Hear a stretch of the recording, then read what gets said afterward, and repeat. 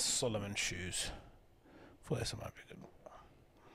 Or Salomon, how you pronounce them? Salomon, right?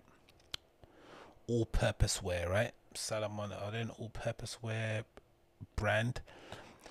They've come. It's been a bit of a renaissance with Solomon, right? In I say what the last few years, maybe last three, maybe last few years.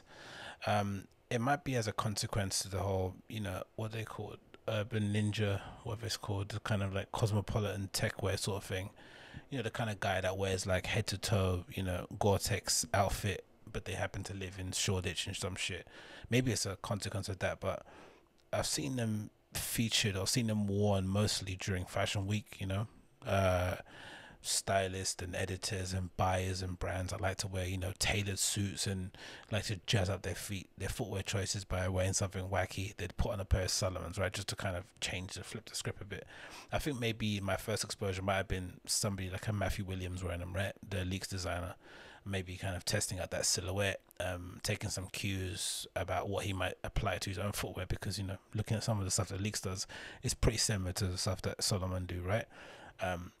But I've never been a fan of them. I don't really get the hype about Solomon's at all, but I quite like this model. This is a little collaboration that I've seen featured here on the Hypebeast, and it says Avnia. Is it called Avnia? Avnia and Solomon reunite for the Mirage Effect sneaker, and I think this is probably my favorite Solomon I've seen so far. I guess maybe it's because of the colorway, maybe because of how it's styled. The guy essentially here on the shoot just has like a really nice tracksuit on, instead of some sort of Gore-Tex pant and some big jacket with bare pockets on it and a backpack that's got nothing in it but a laptop and an apple. This actually looks good, right?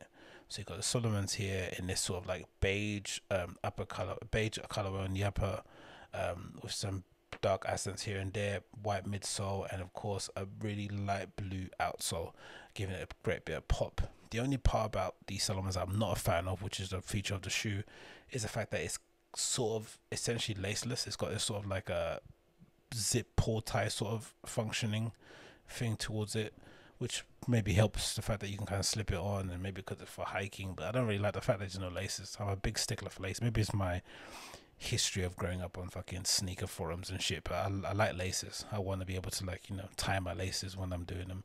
I don't want to pull on a string and have a little cord hanging on the side or put it inside of my sock. That's not my life I want to live.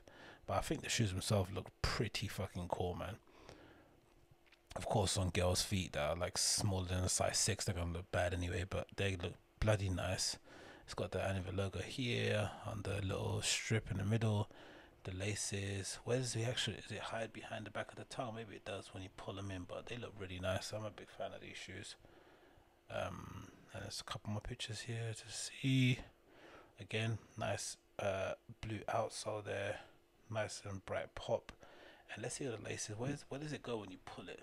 Because it's not a lace you can actually do a bunny hoop loop on it, or maybe you can. I'm mistaken. I think the laces are behind the tongue here, so maybe I'm mistaken in that regard, but I'm sure they had like a little clip similar to what you'd get like in a Jordan 7 that you kind of pull on. Of course, another picture here again with the shoes, and I'm assuming the tracksuit is part of the collection as well. So let's read the article. It says Parisian label Avenir has continued its ongoing Solomon collaboration, with two brands releasing a S-Lab XT5 soft ground. Jesus, what a shitty name. S-Lab XT5 soft ground. The Mirage Effect sneaker takes inspiration from the Marathon des Sables, a 160-mile race through the Sahara Desert that is often described as the toughest foot race in the world. Okay, so can you wear them during that race, or is it just an image thing? See, that's what I mean about the pull tab. See, there you go. It's here. It does exist. They look pretty cool, though, don't they? No, I like them, man. Again, a bit hype, a little bit maybe overdone on the old street style IG pages and shit. But if you don't pay attention to that stuff and you just want a nice shoe, me like it. It continues here. The article says the sneaker's color palette is a reference to the tones seen by runners through the desert, including elements of sand, ivory, and stone. Offsetting this color selection are the hits of electric blue and laser fire as a nod to the mirage of water in the desert. Bruv, what kind of sentence is that? A nod to the mirage of water in the desert. Alright, brothers. It says, as expected from Salomon release, the collaboration features a number of technical elements. The sneakers are constructed from a perforated mesh and rips of nylon with bonded graphics. Other features include a quick lace lacing system, a Quanta Grip chevron outsole, and Sensi Fit construction. Speaking about the launch, Avinia creative director Sebastian Strapasanzo, is that Strapazon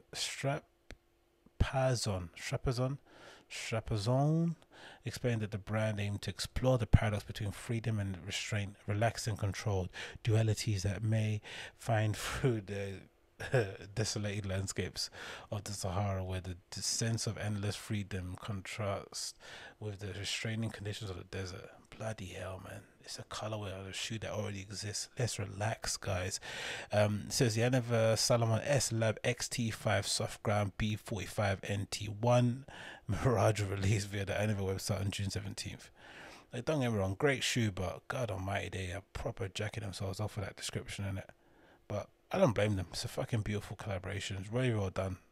Again, I'm a bit of a critic when it comes to just, you know, brands doing different colorways of a shoe, but when they're done well, you know, because it can be tempting when you've got loads of color swatches on your desk and you've got access to some of the best industrial designers and, you know, in that sort of field, and they're sending you samples just to go crazy. But it shows real skill, real restraint if you're able to be like, you know what, I know exactly what I need. And you know what, there's like 3 colorways on this, there's 3 colors on this or something, maybe 4 max, right? And different hues are the same. And you know, to just do that and leave it as is takes a lot of bravery, a lot of courage to do that. So congrats to them, man. Fucking banging collab though. Big fan of it.